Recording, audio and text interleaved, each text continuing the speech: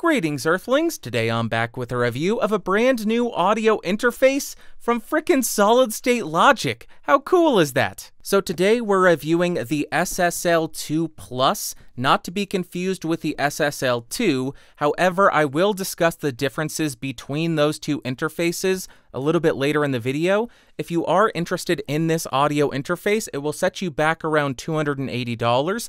Like always, I'll throw some links down below. And for the majority of this review, I have the Rode NT1 connected directly to the interface, 48 volts turned on, and my gain set at around 1145 without the analog 4K switch enabled. I won't do any kind of post-processing, but I might boost it in post, so check the doobly-doo to see what I did. Now let's talk about what comes in the box.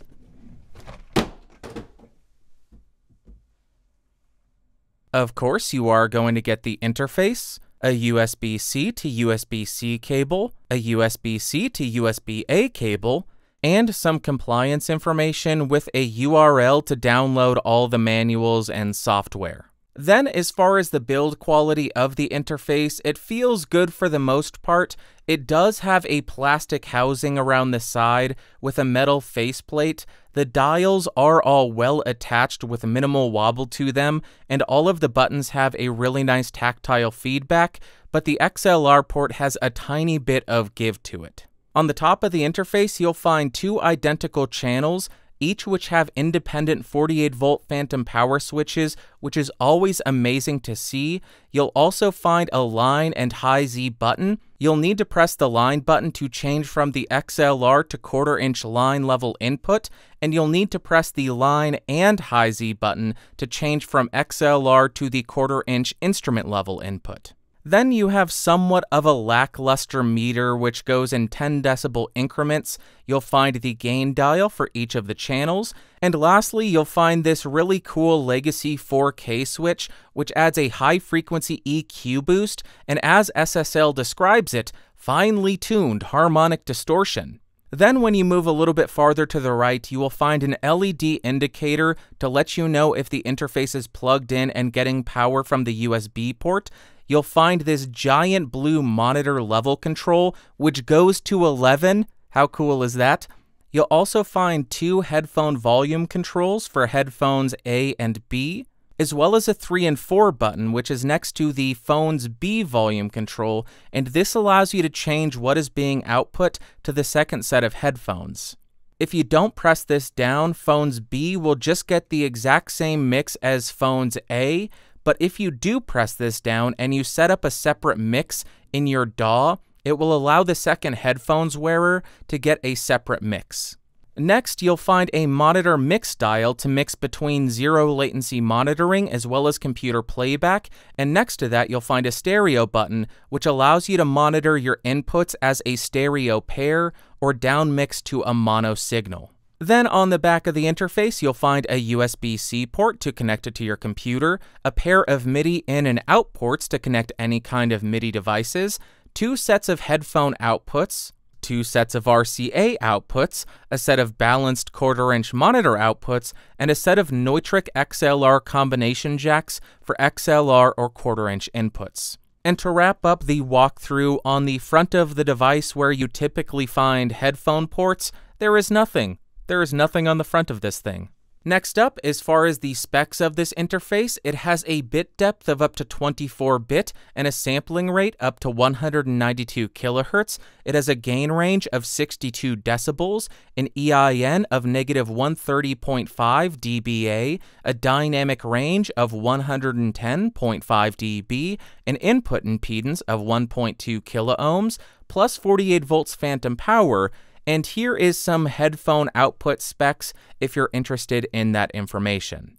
Now I want to do a very quick test to demonstrate what the Legacy 4K switch does for spoken word. So right now I'm speaking into the Rode NT1 and I do not have that switch enabled, and here is how the audio is sounding. And now I've engaged the legacy 4K switch, and you can hear in the upper frequencies that it is much more pronounced, and you can also start to hear a little bit of distortion or grittiness or graininess if you're looking for that kind of character for your spoken word recordings. And now, just to see what a classic microphone plugged into the SSL2 Plus sounds like, I have connected the Neumann U87 in cardioid mode with no filters on directly to the device, and here is how the audio sounds with my gains set at around 1145 on the gain dial without the 4K switch enabled. And now I have engaged the 4K switch on the SSL2 Plus for the Neumann U87,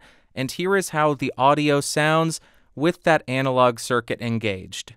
Now, to really test out the preamps of the SSL2 Plus, I've connected the SM7B directly to it without any Cloudlifter or Fethead. I had to increase my gain to about 9 on the dial, and here is how it sounds without the 4K switch enabled.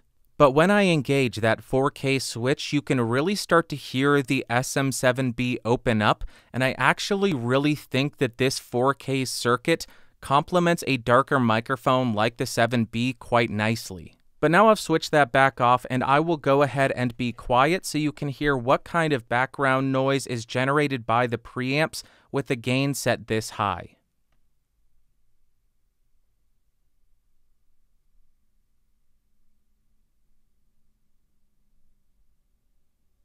Now let's go ahead and measure the noise floor of the preamp with and without the 4K switch enabled.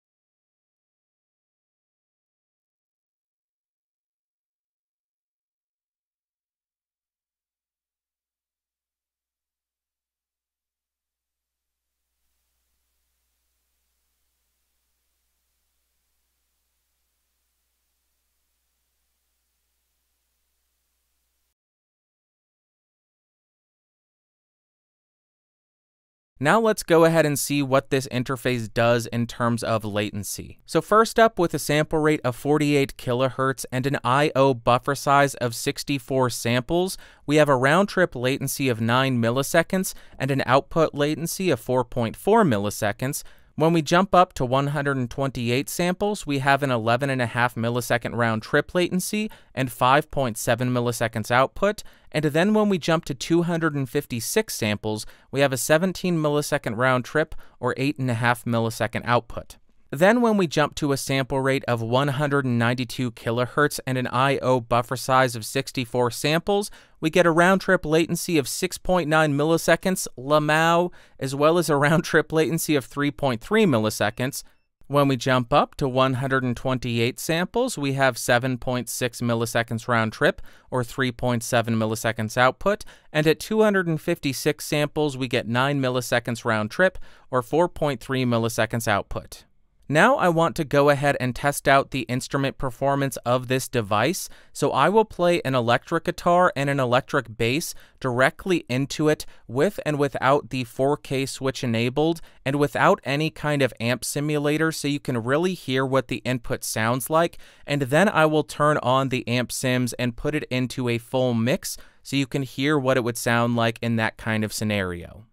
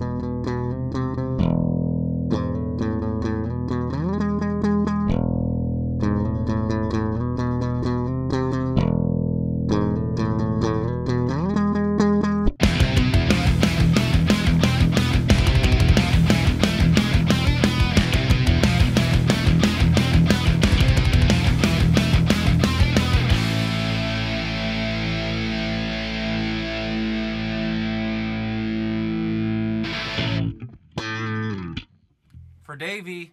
Now let's briefly talk about the differences between the SSL2, which unfortunately I don't have, and the SSL2 Plus. First thing I want to point out is the preamps on both the SSL2 and SSL2 Plus are the exact same, so you're not really sacrificing anything in that department if you go with the cheaper unit. But where they do start to differ is the SSL2 only has a single headphone output. It also only has a single set of balanced 1/4-inch monitor outputs, so if you're looking for a pair of RCA outputs to run to your DJ deck, the SSL2 Plus is the one that has those. And the last difference that I'm able to spot is that the SSL2 Plus has the MIDI in and out, while the SSL2 completely lacks that option. Alright, so I have been waiting ages for one of these classic studio gear manufacturers to release an affordable audio interface, and I am beyond thrilled that they finally woke up and did it, and I can honestly say, I think it was totally worth the wait. And first up, in terms of pros, the preamps on the SSL2 and 2 Plus are insane, with a gain range of 62 dB and an EIN of -130.5 dBu. It is perfectly capable of driving even an SM7B cleanly without the need for a Cloudlifter or a Fethead. Additionally, I love the fact that they have individual phantom power on-off buttons for each channel. That makes it really easy to run a condenser microphone mixed with a ribbon microphone without having to worry about accidentally sending phantom power to a microphone that could be damaged by it. Also, the DI inputs on this thing sound insanely good on the electric guitar and electric bass. It also has a feature that mutes the channel when you turn on or off 48 volts phantom power to avoid any kind of pops or clicks going into your ears or coming out of your studio monitors, which is a really neat thing to add. Another pro is the fact that they included a mix dial to mix between zero latency and computer playback, which is a feature that I think every single audio interface needs. Directly next to that, it also gives you the option to monitor your inputs as a stereo set if you're stereo micing something, or as a mono mix down if you have two microphones for spoken word going into it. And another pro, because this video isn't long enough. Don't worry, I know it's really long. I love the versatility and the addition of the analog legacy 4K switch. It gives some really nice character if you want it, and I really liked it on the SM7B because the boost in the upper frequencies really opened up the darker sound of that microphone. You also have two sets of RCA outputs, which can be really beneficial if you're a DJ because you can send two separate mixes to each of those outputs. I love the fact that there are two sets of headphone outputs, which is great if you have two people recording. And if this matters to you at all, it is bus powered, meaning you don't need to have any kind of external power brick to power it. It is just powered over the USB cable. And then in terms of cons, the first thing I don't like is the meters. I would like to see a lot more detail on there because jumping from -10 to 0 dBs is quite a drastic jump. I would have liked to have seen -6 and -3 in there as well. I also would have liked to have seen the headphone ports on the front of the device for easier access and so you don't have to route the cable all the way around to the rear of the device. It also lacks an on-off switch, which is a huge bummer. Sad face. And this last one really isn't a con, it is more of a suggestion for SSL. Since you have to push the line and high Z buttons to engage the instrument input, it would be nice to be able to push the high Z button, and that changes the impedance of the XLR microphone input to allow you a little bit more versatility in the tones you're able to get out of it and the character you're able to get out of your microphone, like some vintage preamps had. So would I recommend the SSL2 and SSL2 Plus? Absolutely. I think this is an insanely good sounding audio interface, especially at the price. However, I think a lot of the features are mainly geared towards musicians, and they're not something that you would really use in a day-to-day voiceover situation. So why would you pick one of these SSL devices over a more feature-packed device like the Motu M2? Mainly because of the preamps. They have 62 dB gain range, an EIN of -130.5, and the coolest and most unique feature is the analog legacy 4K switch. And since the majority of audio interfaces, preamps, and A to D converters are so clean and distortion-free now, it can get a little bit boring or sterile in the box, so that 4K switch allows you to bring back some of that analog distortion that people seem to like so much and breathe some life back into that sterile recording. Alright, so that was the SSL2 Plus. I would love to hear from you in the comments. Do you think this is a cool interface? Are the features things that you would use in a recording session, or is it just something that would not benefit you at all? And if you found this video fun, interesting, or helpful, go ahead and give me a thumbs up. If you hated it, give me a big old thumbs down. If you want more videos, subscribe by clicking that logo down beneath me. And if you're still here, here's a secret for you. You can head over to podcastage.com/giveaways, and I have 2 giveaways going right now. Go win some free stuff. And lastly, if you want to support the channel and become one of these amazing, beautiful, lovely people over here, you can do so by clicking that join button and joining at the $5 tier or higher. It really does help me continue to bring you these videos. So until next time, thank you so much for watching. Thank you so much for listening. I'll see you later. Bye.